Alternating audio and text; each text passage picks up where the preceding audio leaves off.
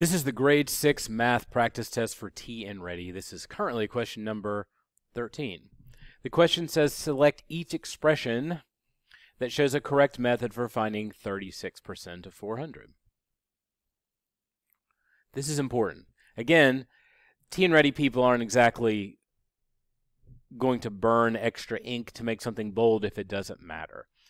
Anytime you see each or choose all or any of those things, if you end up with only a single answer, you should start to question yourself. As a father of young children, if I see something broken in a room and two of them are standing there and I walk in, I should probably question myself if I'm only considering one of them as the likely person to have done it. I need to consider all options, as do you. So, as we look at 36% of 400, we need to take a reasonable assessment of how much it likely is. 36% is around 1/3 of something. So I have a calculator allowed section, so it's easy for me to make generalizations about what they would actually be. If I was to divide by 3, each side should be somewhere in this general area.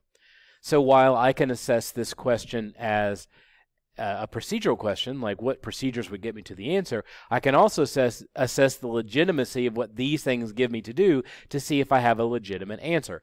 The first one, for instance, says 36 times 400. That's insane. There's no way that 36%, so a portion of 400, is somehow 400 times 36. That's just not the way that numbers work. And you can test it.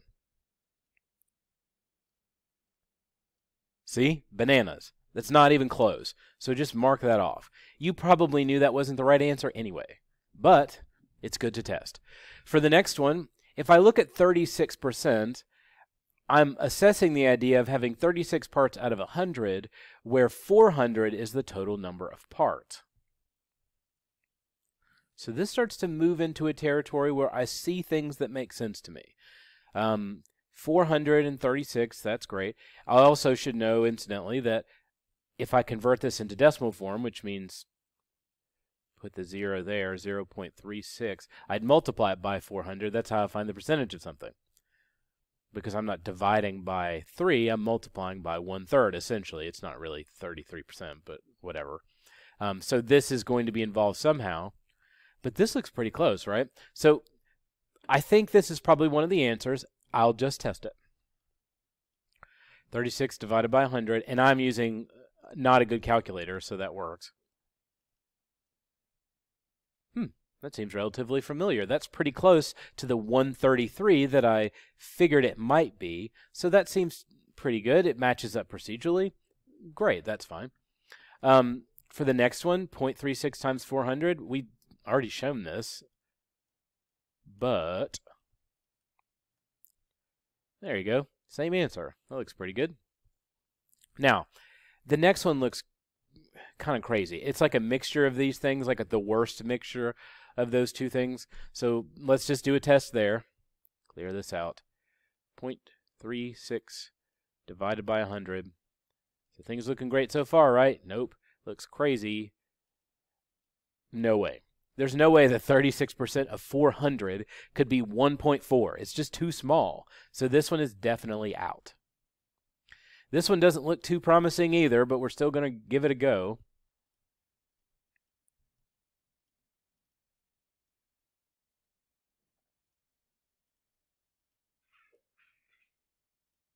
Yeah, 14%. There's no way 1/3 of 400 is only 14. So that's definitely out. So my answers are B and C. Now you may think, well, I can do all those in my head. Why would I need to check?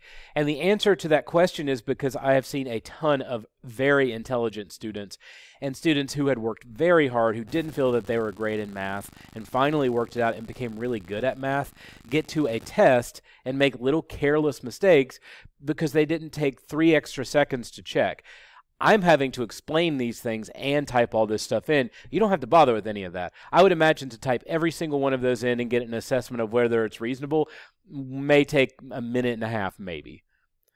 But if you just do a quick assessment of what a reasonable number is, just look for reasonable numbers. It's helpful that you know the procedures, and even if you just wanted to check the ones that you picked, that's fine too. But these down here gave us crazy answers, and this one was the most, an A was the most bananas of them all. 14 400,000 something. There's no way that's 36% of 400, so I know that's not the correct answer. So even though you may not need the calculator here, for the one day you take the test, maybe you just check your answers. There's no sort of prize for being the first person finished. Take your time and get them right, because that's what determines in the future. It's basically just good practice for tests that actually matter, like the ACT and things like that can get you into a good school. So practice the steps that you need to now, so you don't have to try to change all of your tactics when you get up to a test that actually matters and you need to take the extra time and steps. So there it is.